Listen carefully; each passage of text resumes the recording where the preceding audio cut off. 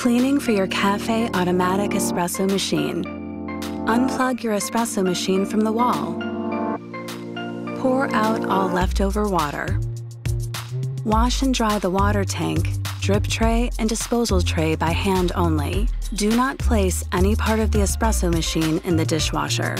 Wipe down the appliance using the provided microfiber cloth and non-abrasive cleaner. Remove the service door located on the side of the appliance by pressing the bottom of the service door. To take out the brewer, pinch both orange tabs to release. Use the cleaning brush and microfiber cloth provided to wipe away excess grounds from the service area and coffee grinder chute. Wash the coffee brewer in the sink with warm water. Wipe the machine with the microfiber cloth or allow to air dry before returning to the unit. Make sure to air dry the service area before reassembling the coffee brewer. Replace the brewer by pressing the orange tabs again until it locks in place. Replace the service door before using the machine.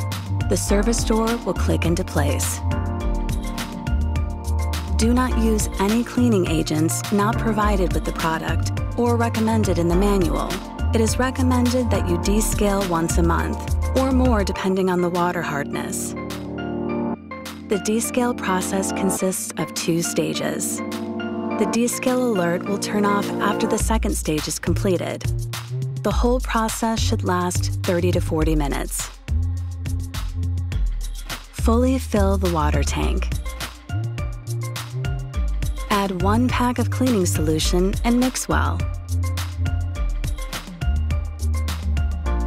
Remove the drip tray and place a 45-ounce or larger container under the spouts. Press and hold both the hot water and steam buttons for 3 seconds to initiate the descaling process. A single beep will sound and descale alert will flash. Water will now dispense into the container.